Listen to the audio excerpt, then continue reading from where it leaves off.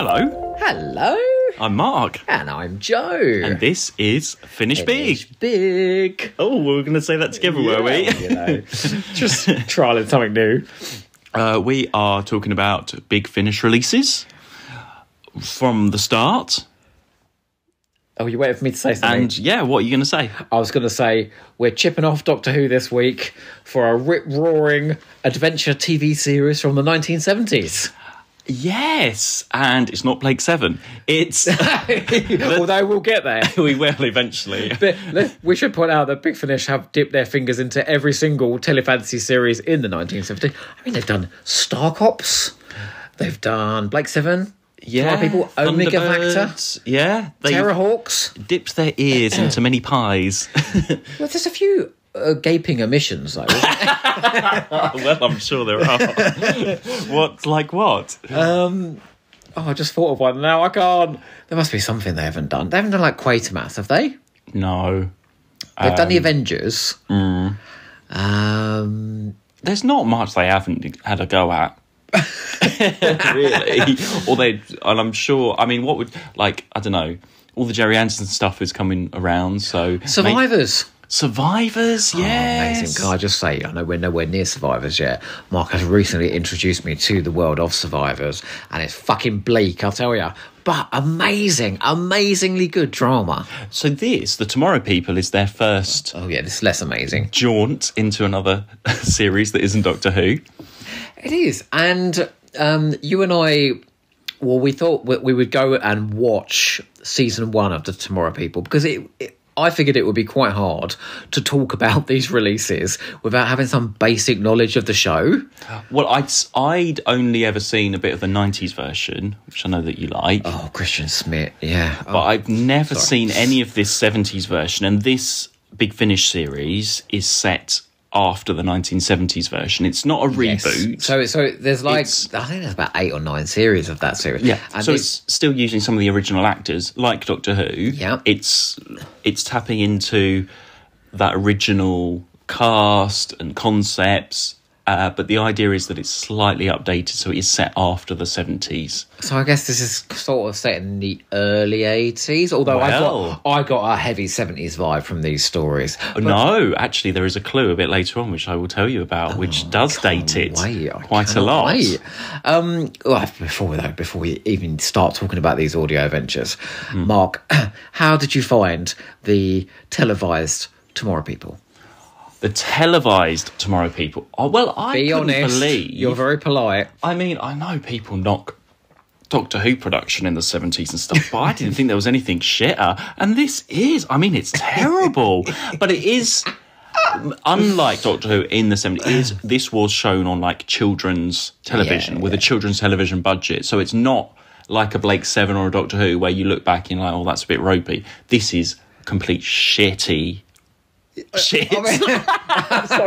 Shitty shit. I mean, this is terrible. I was expecting your 70s TV. Yeah. I was not expecting it's so bad. I mean, I thought there was some decent production. I think something like the location work was pretty strong.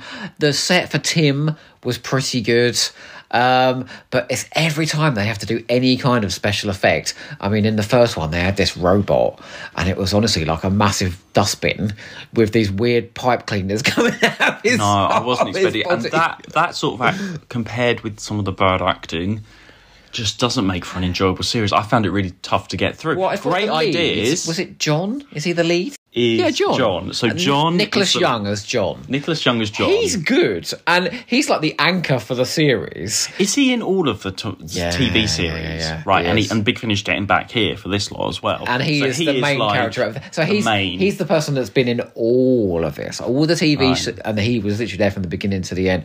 I watched a really fascinating documentary about the Tomorrow People, and he was on there giving quite a candid interview, saying, like... He was really proud to be associated with the show, but as it went on, it just got more ropey. The production values got worse, and by the end, he was a bit embarrassed to be in it. Oh, really? But it was paid work, so he did it. So he's the Sophie Eldred of the Tomorrow People, is he? He did. He does it all. Yeah. Any old bit of scraps, he'll be there. No. But I do think he's a good actor. And he's the best thing in it. That's why definitely. he anchors the show, because he can actually make this fantastical premise actually seem plausible. Whereas you've got some of these kiddywinks in there. That Kenny. Child actors. It was so terrible. They kept shunting him off to the sidelines and jaunting him off. Well, would you care to just explain a few of the premise of the show? Okay, so what I have gathered by watching this and listening to these, it's very gay. Hang on a second. It's the gayest. Wait, no, it's Do you know not. what? Later as you go on, there's a whole story about little twink boys. No, wait, it's true. Little twink boys being sold in the galactic slave trade. I'm being serious. Anyway, so the Tomorrow People, if you're not familiar with it, are a race. They are humans, but they are Homo superior. They have evolved these special powers, and the idea is that they are the future of the human race. So the idea is that the human race will eventually all evolve into these people. But because these are like the first batch of these people with these special powers, they call themselves the Tomorrow People. So it started off with John, who found himself with these powers, and it's like telepathic abilities, and they can literally just like teleport themselves from one place to another. They have a special belt for that, don't they? Oh, do they? Yeah, like a jaunting belt. Well, it's called jaunting, where they can teleport from places to places. So it's mainly telepathy, isn't it? Yeah, they can hear each other's thoughts. Well, they can zap themselves into hyperspace as well. Well, I thought that was jaunting with a belt. Oh, anyway, they've got these special powers that nobody. So they are obviously a bit of a danger, maybe, to other places, and they don't want to be found out. And when somebody sort of breaks out, it's sort of in your teenage years, this sort of happens. Like being gay, yeah. And they can sort of sense other Tomorrow People. So that's like a bit like the very first. That is like you can sense other gays. A bit, I'm telling you, there's definitely some subtext here. So, like in the very first episode, there's a teenager and he collapses, and they're like, "Oh, we can feel that there's someone breaking out. There's a new Tomorrow person breaking out. We've got to bring him in to the fold." And they've got this base underneath an old train station, which John has made, and they have to keep their secret, don't they? Because they're scared that the government are going to find out. Yeah, I sort of just said so that. That's just like being gay in the 70s. Yeah. And Tim is their computer. So if you think of a bit like Zen from Blake Seven, in a way, like that, yeah. Chats to them. He's very charming, everything. though. Do you think? I think that's a great performance. Who plays Tim? Yeah. Philip Gilbert. He's very charming, I think, and he's got a bit of humour about him, like K9. But as the series goes on, so I only watched the beginning of the TV series. So it's like, oh, there's a new Tomorrow person. Oh, there's an alien threat we've got to stop with our powers.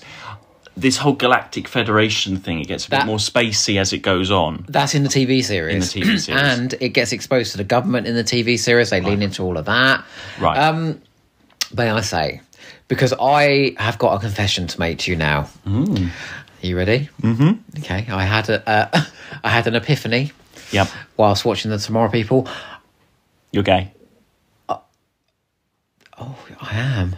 All right, was that what you were going to say? I'm breaking out as we speak. It's fine. I knew that because I could read your mind. No. Oh my God. Anyway, no. My epiphany is this. I rather like this. I don't like the production values. I do think it is a bit of old tat in how it's produced. But I really like the premise. And I think for a child in the 70s to watch a TV show where any child could be this special Tomorrow person breaking out of these special powers, and have to go on these secret missions and things and save the planet, I think that's a really great premise. And what I like about the audios is it takes all of the great ideas and some of the terrible ones as well, the Sawsons, all of these great ideas, and then it gives them decent production value. So these are really well-made audios. I thought the direction was really fantastic. The performances were really great. We've got our fabulous Helen Goldwyn in there somewhere. So it takes all the best of the show and jettisons all the worst. And I think the idea is enticing. And it does, like, we've got 4 stories here, and they're 4 very diverse stories. So it just goes to show the premise has got legs. Oh, it's a great idea, yes. And I definitely think the audios are a perfect place for them, maybe rather than television. Shall I just talk about this first series that we're going to be discussing today? We're 10 minutes into this already. So we have 4 stories in this first batch, and they are... The New Gods. I don't have any quotes, I'm afraid. Oh, no quotes this time. Okay. No. The Deadliest Species by Gary Russell. The Ghosts of Mendez by Austin Atkinson. And The Sign of Diolyx. I think it's Diolyx. Oh, okay, Diolyx. By your favourites, okay. Mike Tucker and Robert Perry. So these are 4 stories in this first series by Big Finish. That's right. Well, should we go into the first one then? We should, yes, we should. I just want to say another small caveat about the TV series, and I promise I'll stop going on about it, okay? Well, 2 things, really. One is I was asked, I kind of put feelers out because the production value was so terrible. I was like, can someone please recommend me a Tomorrow People episode which actually looks really good and actually has a bit of worth about it? And my very good friend, Cy Hart, recommended one called... Oh, I can't remember now. Anyway, it's set in Series 7, and it was about a Russian woman who'd broken out. Oh, I saw a bit of that one, yeah. Yeah, and she was down, like, back alleys, and that she was being chased by the KGB. They wanted her back, doing experiments on her, and the Tomorrow People are trying to get her to the secret base so they can protect her. But she's down all these back alleys. Anyway, there was all this stuff about... They thought she was a prostitute. They thought she was shooting up heroin. I mean, it was quite adult for a children's show. I'm wondering, and I think that the weird thing about the Tomorrow People is it does go from quite occasionally sort of mature premises to absolute children's hour, you know, and it's a weird juxtaposition. And I actually think you get a bit of that in these audios as well. Anyway, but I just want to say, there are some Tomorrow People TV episodes that are probably worth seeking out. The absolute worst one was the Western in space featuring Peter Davison and Sandra Dickinson as space cowboys, and I'm not kidding you, they all had like Texan drawls like, Mama, what's going on? We're gonna go down to planet Earth. And Peter Davison was naked. He was only wearing gold underpants. Oh, God. I mean, it's a highlight of his career. He did that after he was the pig in Hitchhiker's Guide to the Galaxy.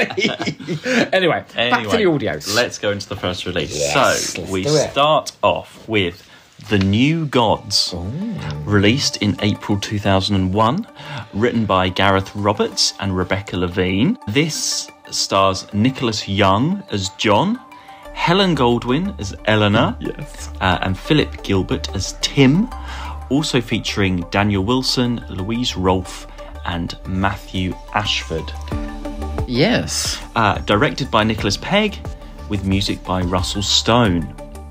And I didn't realise that these were in episodes, a bit like Doctor Who. Yeah, they're like on 20 minutes, aren't about 20 minutes. So this is 2 episodes. So it's only about 40 minutes in length. It absolutely shot by this first one, I thought. Absolutely. And I think this is a great introduction. I don't think you need to have watched a TV series to listen to these.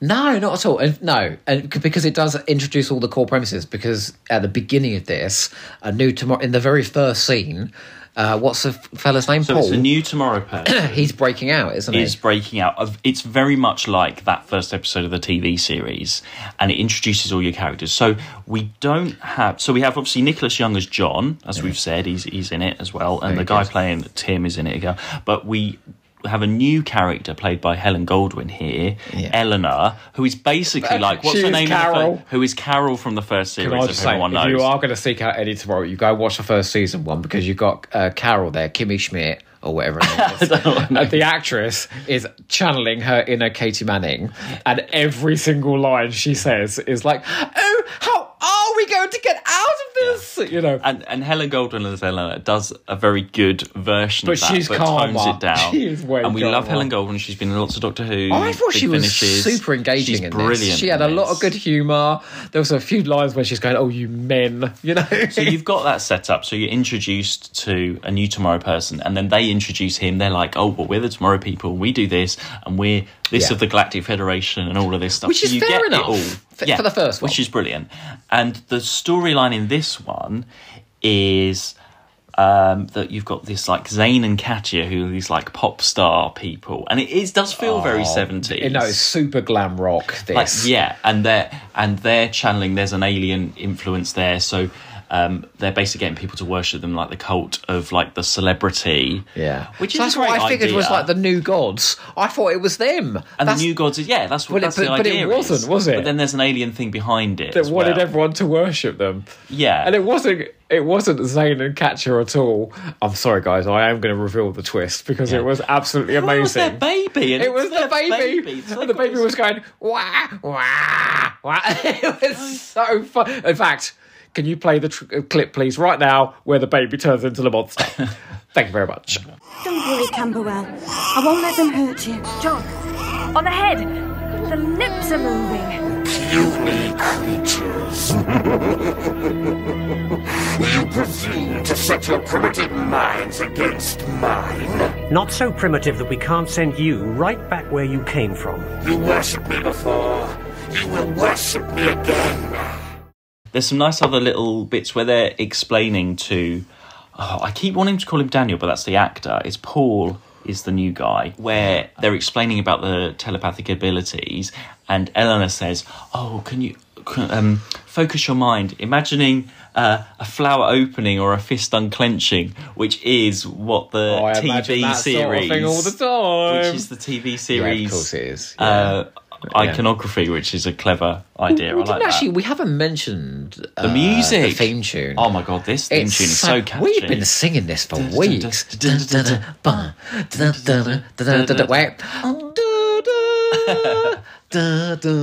brilliant theme tune. I think it's the best. I think it's better than the Blake Seven theme tune for Dudley Simpson. It's fantastic. And you've also got in your guest role, so Louise Rolfe, very recognisable. She's Katya in this. She's Edith in the Doctor Who: The Chimes of Midnight. Are you dead, my puppet, or are you alive? Did you recognise her voice in this? I did straight away. Am I dead, or am I alive? Yeah. You must know. You must decide. Oh, sorry. So it's a bit like the Doctor Who's, where it's quite a small cast. I did feel... Actually, I thought these were going to be very low budget. What, the very small, audios? Yeah, very small. No. And actually, they do sound this on is par with all the other Big Finish stuff. I thought this would be... is as good as the best Doctor Who's, I thought, in terms of production value. Yeah. I mean, Russell Stone is... I know I go on about the music. Well, I thought they'd be a bit more like the single Bernice releases, that sort of budget. But they are a bit higher than that. You've got bigger casts, I think. Yeah. But I think this is a passion project of Gary Russell's. Right. He's said to me on my podcast that he's a massive fan of the Tomorrow People. Obviously, he writes the second one. I think he directs some of them, doesn't he? Oh, it's Nicholas Pegg who directed this one. But I think he's basically said to Jackson, hey, Hillary, we're doing the Tomorrow People and we're going to throw a bit of money at it. I think it's the perfect series to leap onto, to try and do. Can I ask you a question, please? Yeah, of course. What is the Galactic Trig? I have no idea. Because they say that Tim was created by the Galactic Trig. I thought John built Tim as a computer. No. Oh. Well, if anyone knows what the Galactic Trig is, would you mind writing in, please? Because I wrote that in my notes. What the hell is that? The only thing is, I mean, in the TV series, we've said, the acting's not amazing. It's very childlike in terms of character development or anything. Okay, you're not going to get anything amazing in the 70s. I was wondering if Big Finish would do like they've done for other series and develop characters a little bit more. But this Paul, who's suddenly breaking out, I'm a Tomorrow person, and they're like, yeah, we work for the Galactic Federation, we do this, we defend the Earth. And he goes, wicked. Yeah, great. And he's right in there as if he's always been there. I was a little bit disappointed that you didn't get a bit more of that development.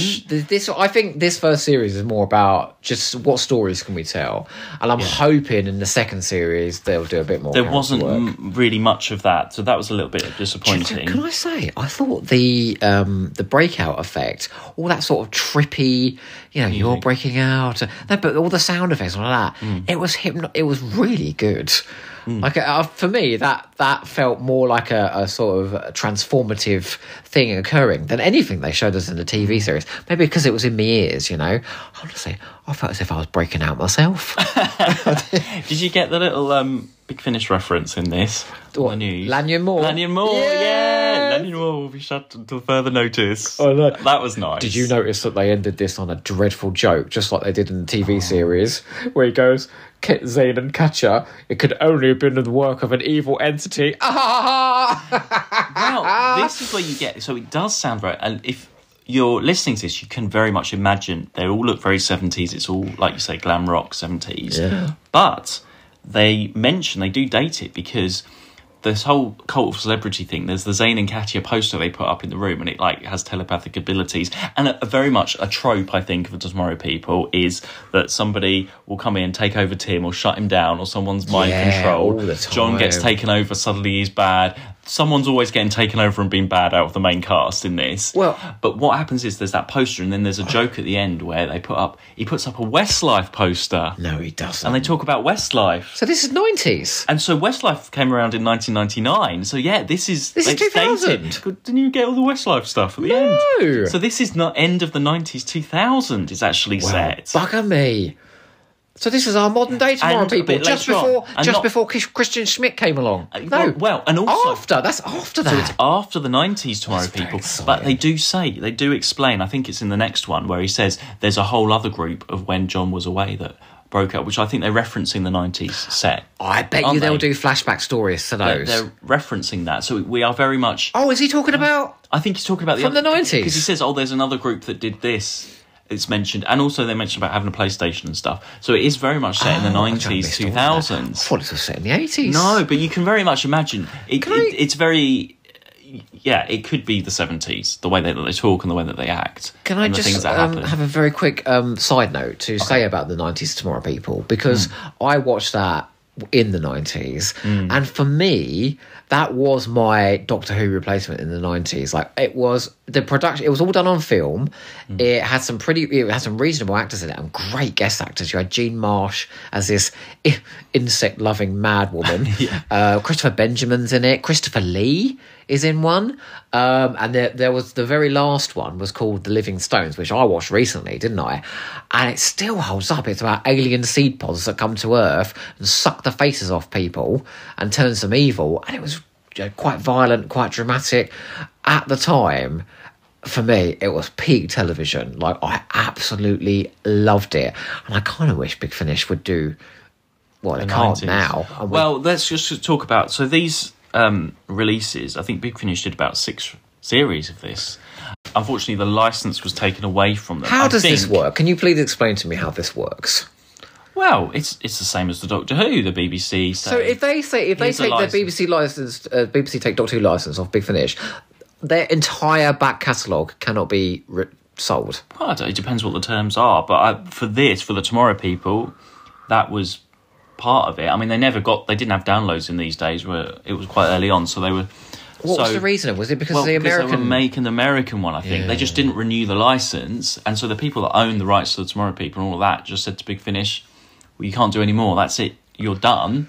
And so they can't sell them. So these are very difficult to get hold of. I think there's a whole set on eBay for like 200 I was so excited quid. to see them on the shelf. They're very rare, and I was lucky enough to find this series on CD on eBay. So have a look, Google. I'm sure they're out there somewhere on the internet if you do want to listen to them. It's a shame that Big Finish can't sell them.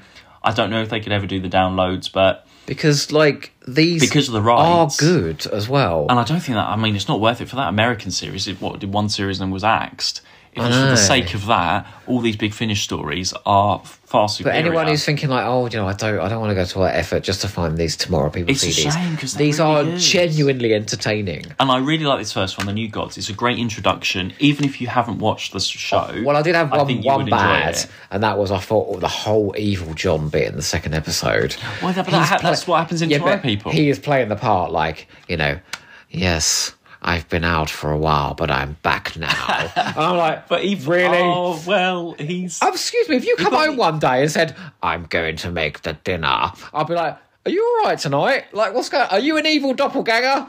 It's the same as Sophie Aldred in The Genocide Machine, isn't it, really? You have to do that acting, don't you? Worse, I'm sorry. I mean, and I don't know what his career's been like, but he might not have done any other acting since, so it's great that they've got them back. Aren't you surprised Sophie Aldred didn't turn up in one of these? She turns up we haven't heard them all yet. I listened to a Vienna the other day that she was in. She's in every fucking series, I'll tell you what. Bernice Summerfield as an evil villain. Well, I think Helen Goldwyn makes it for me. She's brilliant in this. She's the standout. And it's a great introductory story. It's quick, it's pacey. Very quick. I was so surprised. I was thinking it'd be like a whole hour. I thought it was brilliantly executed. You know, the only other story that we've done so far that was directed by Nicholas Pegg? Spectral Anymore. Yeah, he's a good director. Yeah. In fact, he doesn't direct enough stories, I don't think. But no, this is a very confident, very pacey, very fun beginning. Yeah, really, really good. I was surprisingly impressed. Yeah, me too. Well, let's go on to the next one then, shall we? Oh.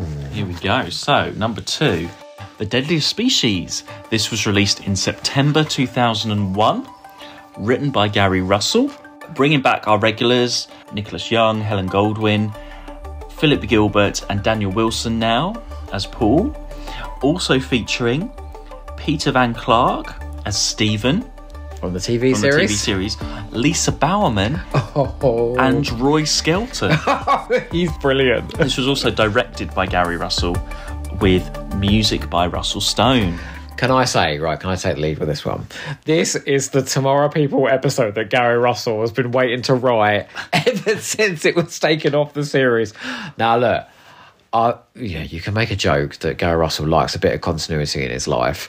I have read Divided Loyalties, where the Celestial Toymaker, meets Adric and Tegan Nissa, and it features the 90210 sequence on Gallifrey, featuring the Doctor, the Rani, Barusa, and everybody. I mean, he loves throwing it all in there, doesn't he? He likes putting all the continuity in the cake tin and seeing what whooshes up. Well, what he does here with The Deadliest Species is somehow manages to... Because there is a roll call of regulars in the Tomorrow People. Well, you see, this is the thing, because being new to the Tomorrow People, okay, I'm glad I watched those first few episodes. I haven't watched a lot. But this brings back one of the characters from the very first episode, Stephen, and references so many other characters. Sutai? And all these other people from the TV series, Elizabeth. which I have no idea who they are. So I felt it a little bit frustrating. Yeah, but there was so much stuff. You can still follow it. Can I personally say that's your problem, that you haven't watched the TV series? Yeah, but I shouldn't have to have watched the TV series to buy this Big Finish CD. Oh, no, the first one introduced it, the second one's leaning in Scott. I think that's fair enough. Yeah, I know, but I think it just went a bit too far. But it's great that... But what he does is... But because I had seen Stephen in the TV series, there was a bit more of an impact for me because I knew who he was. What Gary Russell does here is he wants to tie in every single regular into one story. So he wants us to catch up with every single person that was ever introduced in the TV series. I suppose, though, because this is set after... It's not like with the Doctor Who's where we're trying to slot in stories in between TV episodes. Yeah. It's very clear that this is... way later, like we've said, in the 90s, because he kills off half the bloody cast. Well, that's the thing. He kills off all of these regulars that were in... So what he kills off... What's the name wants to come back and do a Big Finish one day? Sorry. He kills off Kenny and Sutai, and apparently those were the two worst actors in the original role. Well, they're not coming back now. And then he turns Stephen evil. Stephen has been turned to the evil Sorcerer Empire, and... is going around murdering people. So after our first episode where we're set on Earth and we've set everything up, we're going way out into space and we're very much alien invasion and the Sorsons, which is such a B-movie style name of alien. Yeah, the Sorsons. No, they're in the... Have you not seen what they look like? No, I've not seen them. Oh, Google it. Everyone Google the Sorsons right now. I didn't realise. So they're from the TV show. They're terrible. Honestly, they're the worst designed monsters of all time. And Roy Skelton did the voices. Well, and it's Roy Skelton playing all of the Sorsons in this. And they all sort of sound like that. They are very much. What are we going to do, Commander? They sound like that Sontaran from Shakedown. They sound very much like that. But he's having a conversation with himself as being a whole Sorson fleet. It's very funny. It took me a little while to get into it. I did enjoy it though, but it was just all those continuity references. The idea of this one is like someone is assassinating the Tomorrow People, and then the shock twist is that it is Stephen, one of the original regulars. But do you know what he's doing? Brainwashed. Can I give you a bit of behind-the-scenes gossip? I don't know much gossip in this one, but so in the documentary that I watched about the Tomorrow People, the actor who played Stephen was summarily executed, i.e. he was given his marching orders. Like one day he came into work and said, right, we're writing you out. We're bringing in some new hot Tomorrow person, because Roger Price, who by all accounts was a bit weird, like he liked... The Boys, if you know what I mean. Price? He's the guy who created the series. Oh. They used to have their auditions and he'd be hiding behind the door, looking through the crack in the door. That's what he says in the documentary. Oh, God. And basically when they left, he'd sort of pop his head out the door and sort of like nod his head if he liked the boy that was coming from the audition. Anyway, so they brought in this new hot sort of Tomorrow person and they wrote out the Stephen character. And he basically was just told, I'm sorry, you're done. Like... And so he was really pissed off. And you watch him in that documentary, he's really sad about how he was treated. And sort of his career went down the pan. But that's what Gary Russell does with Stephen's character in this, isn't it? He says, oh, you just ditched me. You sent me off to the Galactic Federation. I'm really pissed off. And he's gone round then murdering the other Tomorrow people. Because John is like supposed to be like the teacher, the father figure for all the other Tomorrow peoples and stuff, who is right through it. So it does explore that relationship between John and his sort of his brood of children. But I didn't know that behind the scenes. Well, it's good that he came back and did this big finish. Well, I mean, like redeeming the characters, surprised. You know? Well, I wouldn't say it redeemed the character. It assassinated the character a bit. No, but he went off. He was brainwashed by the Sorsons, and then he went off for recuperation. So maybe he'll turn up again. We don't know yet. Oh, that's true. He could come back. I actually wrote down a quote here where he goes, I was ignored, dropped, no longer one of the gang. In came Mike and out went Tyso and I. He says that, and that's exactly what happened in the TV series. So Gary Russell knows his behind-the-scenes stuff. Yeah. And I suppose for the fans of the Tomorrow People, they would pick up on that as well. This is definitely a fan I can't believe, though, he turned out to be, an assassin for these comedy aliens. And honestly, to kill Lisa Bowerman is unthinkable. Lisa Bowerman is great in this. Well, as this, what is she, sort of like a refugee? She's a Sarsen refugee, Yeah. And so she's trying to find the Tomorrow People. So she comes down on Earth, and I like that because she doesn't know about it. So she's like, she's on the train and meets the conductor. She's like, money, ticket, I don't know what's going on. But she's great in this, and I don't think of a Bernice. No. She was playing that sort of victim role, wasn't she? Yeah, so she's really good, and obviously it's a familiar voice. It was a great cliffhanger though. But she first arrived at the base, and then Stephen arrived, and he's like, "You're dead." Oh, yeah. Man, that was great. And I think that big finish are doing that thing where they're like, okay, it's a little bit of a budget, so who else have we got in? Lisa Bowerman's doing Bernice Next Door, or let's get her in to do a part, probably. But it's great. It doesn't matter that they're recognisable voices. I mean, it's difficult. I don't necessarily imagine the character. I imagine Lisa Bowerman with her earphones in the booth again. But still, it's a great performance. I imagine Roy Skelton as one of the Kralls. I just imagine the Krall as well. Yeah, that's all I can think of is a Krall. But I've got to say, there was a wonderful moment in this where Gary Russell makes a comment on how simpler things were in the 70s. And I've got a quote, if you don't mind. One of the characters says, this planet has gotten uglier, but what we stand for is still important. And he basically says that back in the 70s, it was a more innocent time. But since then, things have become politically, a bit nastier. It was making some good commentary. In fact, I wrote down here at the end, sort of the whole revelation about Stephen. What is kind of like a heavy plot series, it does become a bit of a character tale. It's a criticism of John because he's kind of arrogant and in charge, but it's also a criticism of Stephen because he's impetuous and egotistical.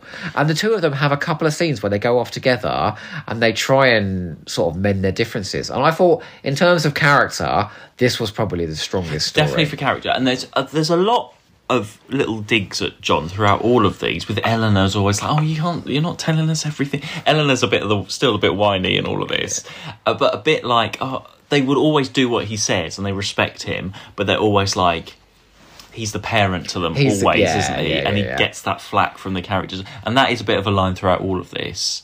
A bit more so than I noticed that he was doing in the TV series. Remember that first episode in the TV series?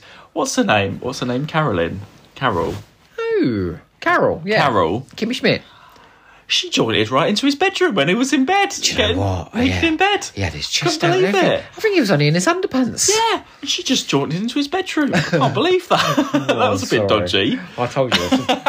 Maybe they're all bisexual. It's the Torchwood of the 70s. It is a bit, yeah. Can I just say, though, because I did think this was the strongest of the four. Really? Because I thought it introduced a lot more of the backstory. It's 3 episodes. It brought in the Federation delegate who got to talk about sort of what's happened between the Tomorrow People and the Federation, which I thought was quite interesting. He sounded a bit like Tim to me. I got them a bit mixed up. I got a little bit confused with when they were talking. Well, no, this is what you learn in this. Are you ready? Okay. That Earth is a member of the Galactic Federation. Yep. The Sarsons. Sarsons. Oh, right, that's a sauce, isn't it? Saucin. Sarsons. Isn't Sarson brown sauce? Oh yeah, I think so. The Sarson menace is taking over the galaxy, and worlds are falling to their great war machine. Every time you say Federation, though, I think of Blake Seven. I think of Star Trek. But, I will say there was a few downsides to this. Right. It's a Gary Russell script, and so there are lines in there like, we're not pacifists simply by moral choice, and things like that, like some of this dialogue. I don't mind that. It's all right. Well, you know me, I like crafted dialogue, and, he doesn't really craft his dialogue. But anyway, what I wrote here is this is also shocking and surprising, that Stephen's the assassin and blah, blah, blah. But actually, it's easy to forget that all of that is told through exposition and word peril. Because all these people are killed off screen, aren't they? They're don't experience any of it. I've just had a phone call. Denny? Kenny. Kenny's dead. One of the cliffhangers is literally... Kenny was at a Federation conference. Climax? Kenny was at a Federation conference where he was killed. I was like... Oh, I'm going to jaunt over to New York where Carol is, or whatever, Is Carol all right? Did we find out about Carol? No, she's okay, I think. Oh, that's all right then. I think who was the other one? Ling Tai? No. Sue Tai! Ling Tai is from Battlefield. For goodness sakes, you've got a problem, you have. And also, I think the worst thing about this was that the ending was staggeringly anticlimactic. Because basically, Lisa Palmer's character is just there so Paul can take the knowledge from her head. Yes, but and at the end, back later he beams onto the source and ship and goes, I've got all your weapons knowledge in my head. Now you lot better fuck off. Well, yeah, this and is then the it thing. just ended. So they were never any kind of a threat at all. But that comes a bit later on. So he's got that knowledge. They do mention that in the next story. But also, I thought Paul, again, he's a new tomorrow. He was very confident all of a sudden, like he's been doing this for ages. And he still mentions a bit throughout this that he's new. So I don't think there's a big passage of time. But yeah, I thought that was a bit like... I don't think he should have done that because he's so new. How does he know what he's doing? Is that his first time in space? Or with I don't know. I was waiting for him. There might have been a lot of adventures between the first one and this one. I don't think so because he says he's still quite new. So, all I wrote at the end of this was, it baffles me that something this appallingly written can be so enjoyable. It was great. I enjoyed it. I thought this was really, really fun. And actually, I'm going to make a pun. Apart from one Dorian Gray episode that he wrote, I think this is the strongest Gary Russell Big Finish script. Well, I think he loves Tomorrow People. Yeah, so and it beams from every single word. Yeah. So, really, Good really... so I'd say the first one was fun. The second one is essential. Okay, well, let's see what the next one brings us. Look at the title of it. It sounds terrible, doesn't it? So the next story, The Ghosts of Mendez, written by Austin Atkinson. Do you know what else he wrote? What? Necromantia. Also featuring Sarah McGuinness, Jeremy James, and Maggie Stables. Oh, yes. Yeah. Directed by Jason Haigh-Ellery, the Big Cheese, with music by Russell Stone. The Big Cheese? Well, he is the Big Cheese, isn't he? Do you know what? I think I'd be scared if he was directing me. He directs odd ones, Have you ever noticed? He only directs the odd one. He directed Masters of War for Unbound. He directed The Rapture, which probably explains a lot. Is he because he's in charge if someone else can't do it or whatever, he's got to do it? No, I think every now and again he just wants to direct one. And actually, I do think he gets better, but some of his early ones are really terrible. Anyway, this wasn't so terrible, though. So this one, again, 3 episodes. Yeah. We're back on Earth with a sci-fi concept. Yeah, so there's a little bit. This is more art gallery opening up, and it turns out the art gallery is an entity that can absorb people into it. Because John is going on a date at the beginning of this. So that was quite nice. Was she a tomorrow person? No, but I think... But they could telepathically talk to each other. She knew... No, I don't think so. She knew all about them and stuff. And I felt like they'd known each other before. I don't know if that's in the TV series. She's been in the TV series. Okay. But she felt like an old friend. Do you think that was his seduction technique? By the way, I'm Homo superior. I've broken out. And I could... Stop it. You're broken out. I'm going to jaunt inside you. No. Oh, God, no. You've got to cue that bit in. But no, that's nice. So he's on a date. So you've got that side of it. Something else that's happening with that character. I got a little bit confused because then she gets sucked in, doesn't she, into the building. She becomes part of the Gestalt entity. There's a bit of an alien connection with this. But we also have, terrible. Okay, the terrible bit where it opens up with those construction workers. Oh, yeah, that was played by Jeremy James and friend. Yeah. But then isn't Jeremy James the reporter as well? Maybe later, maybe he's doubling up. Yeah. I shall have a look in the CD. But I don't like that. It's all a very terrible dialogue. It was going... I can't wait, there's a fit bird. I'm going to ask her, when I finish my construction work, I'm going to go out and ask her out, blah, blah, blah. Yeah, it's just standard opening scene exposition, isn't it? Yeah, I didn't really like that. So it didn't start very well for me. Can I say something I loved about this, though? I liked the fact that there was a brand new threat to the Tomorrow people, and that was press exposure. That somebody could actually expose them, so they had to kind of make nice with him. But instead, they didn't make nice with him. They threatened him. They were like, we're going to do terrible things to you if you do. And that's John doing that, John and Paul. Yeah, well, is that because we're in more... The world has changed. It's more of a modern world. And there's this whole... With the architecture stuff, I was trying to imagine it. I couldn't really get it. Where they were like, this woman has done other buildings before and they've collapsed or something because of this. So they're like, oh, it's glowing or something on the news. And it's like, this wasn't supposed to happen in the original architecture. I found it very difficult to imagine this one. And then Maggie Stables turns up as a baddie. Well, she's a weapons developing scientist, but she wants the DNA of the Tomorrow people to like test and stuff in exchange for information on this building. She was ruthless, not ruefully. Ruthless. Yeah, so she's not doing the silly voice. She is just Maggie Stables, very cold, calm, very well acted. A bit if she would. You'll forgive me if I point a loaded gun at you. So yeah, it was another element in a story that was top heavy with elements. I felt like it was a bit of a mess. That there was so many things. The thing is you've got some really interesting ideas there. You've got John's date. You've got and Eleanor getting a bit sort of not jealous, but a bit like she's having a go at John. You've got Maggie Stables, scientist. You've got the art gallery, Gestalt. You've got the press threat.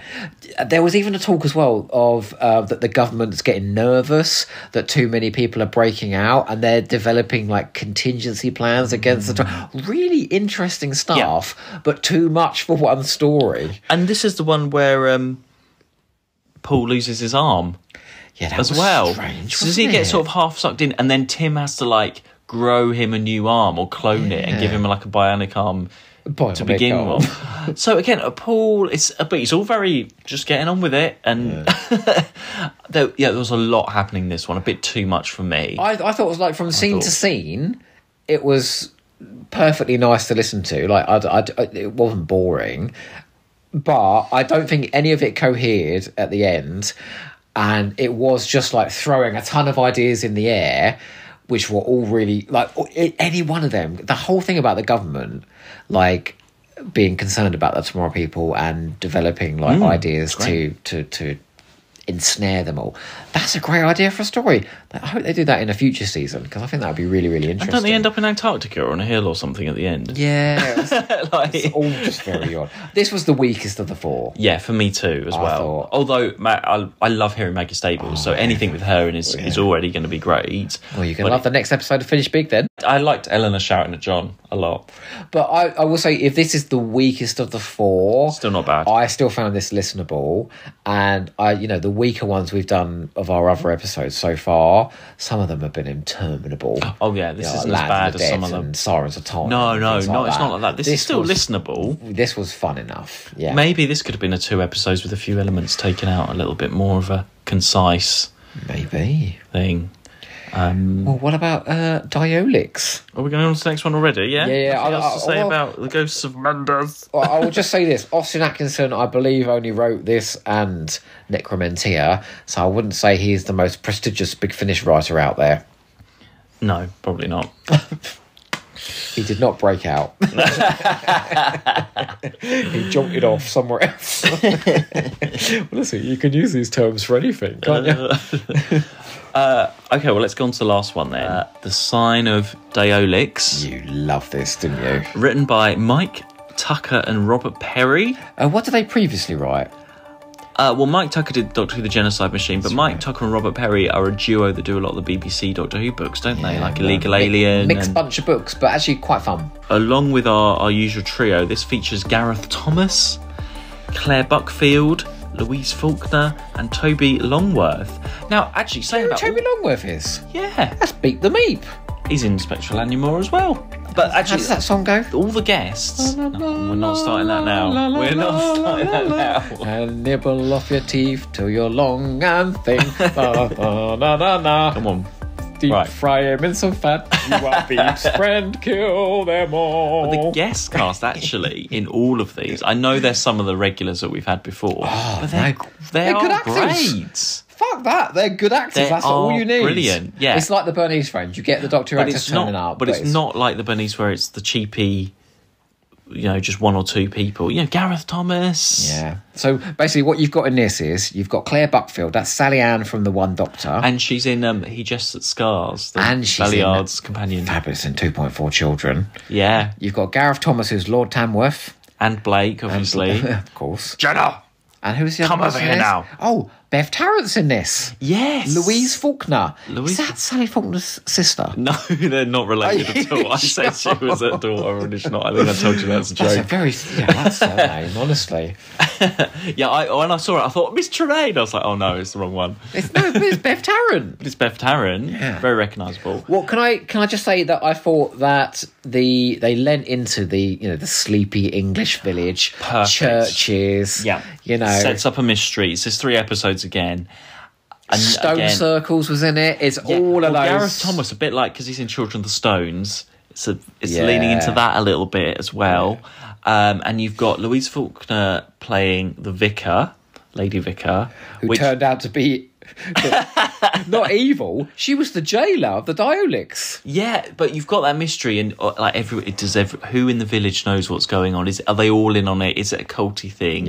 What's happening? And you've got Claire Buckfield playing a younger girl who's breaking out. I like supposedly the sound of a total sensory emotion. And Gareth Thomas is playing her father, who's very Welsh. Is Gareth Thomas actually Welsh? Yes, he is. Yeah. All right, because he plays that horrible pervy Welshman in Torchwood, doesn't he? In Ghost Machine. Go on, get out! Yeah, yeah. He was creepy in that. Shut up, Caddy! Get over here now. Is that your Blake impression? Oh my god, he does. I'm beaming down. Jenna Caddick, stay here. Yeah, I'm the lead of this show. Oh fuck, Paul Darrow's taken over. Dear. Yeah, so that's the setup, and you're not sure who's bad, and you don't necessarily suspect the vicar. No, I kept thinking of Dawn French, Vicar of Dibley, because it's a female vicar. I don't know why. In my head, that's what she looked like. Female vicar out there. I know. But yeah, and so then you've got our usual trio sort of investigating, trying to find this girl, but there's other stuff going on, and the bit where they find all these dead bodies of all these vicars. Yeah, it was really creepy. So it's really unfolding. It is leaning into sort of the demon style of Doctor it is. Who, it's that time, and I really like that. And then as it goes on, it goes into the more science fiction. It's more like Stones of Blood, isn't it? It starts off sort of gothic horror, exactly it, and then it becomes more science fiction. If it was going to be a Doctor Who, it's Stones of Blood. And I really like the idea of the Diolyx, which was this sort of creature in many parts. And a part of him is a part of the Diolyx himself is his own jailer. I thought for Perry and Tucker, these were some pretty strong ideas, actually. I mean, that's leaning a bit in sort of the Jaggeroff, the sort of segmented being. But it was quite clever. I didn't like the Wizard of Oz stuff. Oh, I did. It got a bit silly for me towards the end. There was a bit where so basically... not Sally Ann, what's her name? the Claire Buckfield's character Alison. So there's this sort of cliched bit at the beginning where her father's going, oh, she watches so many movies. Like, that's why she's having all these terrible dreams about satanic cultists and things. What the fuck's she been watching? I dread to think. Devil Rides Out or something. And I thought, oh, we're really going there. We're going down that route of, art imitating life. Or is it life imitating art? You know what I mean? Anyways, the twist at the end is that because she's been watching so many movies, her favourite movie is The Wizard of Oz. And so the Diolyx creates this sort of Neversphere environment, which is literally Oz. And you have poor Eleanor come along and is it Eleanor or Helen? Eleanor, and she's accosted by a load of munchkins, and they're literally saying, no, we must take her to the city, no, we must kill her here, no, we must take her to the city, no, we must kill her. Well, I'll tell you what, I was laughing my head off. I'm like, what the fuck is going on here? I thought that was getting a bit silly, but it works in the context of what's happening in the world, in the spacey stuff. I thought we were going to lose Eleanor at the end, though, because they say something like, oh, you've got to stay here, because she's very much separate to John and Paul. They have their own story, and Eleanor goes off and does her own thing. She's left behind and ends up in hyperspace and all this stuff, investigating. But it's great with all the leads, I thought. Yeah, I thought they were all really strong, and they all had something to do. Eleanor's off in a sort of a separate subplot with the Diolyx. You've got Paul and John, which are doing all the investigations in the village. I did think, though, are we really doing like another breakout story? How many breakout stories can you do? Because she loses her powers, doesn't she, at the end? Well, but then that was where I was like, okay, this actually worked, because it shows you can break out and then basically go back into the closet again, can't you? Because you can't, every time someone breaks out, they've got to join the team, and you can only have really the 3 leads, can't you? So you can't really keep meeting people breaking out, can you? Did you hear the line in The Ghosts of Mendez where John says that people were breaking out so fast that they're actually dying? Oh, no. Yeah, he says at the beginning of that, we're losing a lot of Tomorrow people at the moment because their minds can't handle it. They're breaking out so fast. Nobody's there to sort of wean them into it. Yeah. So that was quite interesting as well, I thought. But this was just like, it had a bit of everything, didn't it? Yeah, a bit of space stuff, a bit of horror, a bit of whodunit. Whodunit. Because I didn't suspect the vicar at all for a while. I thought 2 complaints about this. Okay. One, and it wasn't the Oz thing, because I thought that was quite fun at the end. One, I thought Paul was far too argumentative in this. He's always down. Every time it cuts to him, he's like, oh, well, maybe you should know a bit more about the mythology of where you're from. And he's playing every scene like that. And I was like, oh, you're not fun to hang around with. And I found Gareth Thomas's father a bit too obstructive towards the end. No, I liked him. He was all right. And he was nice, but this is clearly going on around you. There is weird shit going on. He kept going, well, I don't understand. What's going on? Oh, no. Oh, it can't be. No, it's impossible. So my Welsh accent's terrible. But, I was just like... Oh, no, I thought it was all right. Get with the programme. Will you get with it? This is clearly going on. And he's just like, where's my daughter? What's going on with my daughter? And to have 2 characters that were constantly sort of down, I was like, oh, that's a bit dreary. But because there was so much plot going on, and so many fun things. The Diolyx itself, I have to say, I thought it sounded like the devil from Minuet in Hell. Yes, that's what I thought as well. Choking on jelly. It was because he had this sort voice. of weird effect. Yeah. I think it was the same actor. Charlie, my darling, but it sounded like he was choking on jelly. But no, I thought this was... That's Toby Longworth. As a blueprint for episodes going ahead, I think this is a good template, Diolyx. Yeah. Because I think it leans into everything you love from Doctor Who, the sort of the juxtaposition of the everyday, the sort of horrific and the extraordinary. Yeah, really good. Do you think Eleanor and Paul there's always a bit of a thing? He's like, "That you fancy, sir." Do you think that's just bantery dialogue, or do you think something's going to happen? I didn't really notice any will they, won't they, between Eleanor and John. All right, okay. Not Eleanor and John, Eleanor and Paul, the new guy. Oh, no, Eleanor got jealous when John went on a date. Didn't she? Yeah, it's a little bit weird. Oh, go and enjoy yourself. But overall, this series has got a bit of everything, isn't it? These 4 stories, you can see every type of kind of story that the Tomorrow People can do. I had a double whammy with this. One, I was super surprised at how well produced these audio dramas were. Yeah, I was expecting far cheaper. and how enjoyable they were. And 2, I'm surprised at how much production values aside, I have absolutely bought into this premise and this show. So all I can say is bring on series 2. Yeah, I mean, I would say I'm not a fan of the Tomorrow People, but I would definitely want to listen to the series 2 and carry on with these characters and get to know them a bit more. I'm on the verge of breaking out as a fan. Oh my God. Yeah, I might be a fan of the Tomorrow People. I don't think I go that far, but I would enjoy listening to them. Yeah, it's certainly been an unexpectedly enjoyable diversion. Yeah, it's just a shame you can't get these as well. Yeah, I know. Sort it out, Big Finish. Yeah. Get the licence back. Try and find Get these back on the market. Actually, no, it's kind of enticing, we've got them and no one else has. Yeah, no one's going to know what we're talking about on these reviews. Well, that's why they're going to listen. Well, we haven't got a Doco Ho, have we? Because you haven't Doco Ho'd.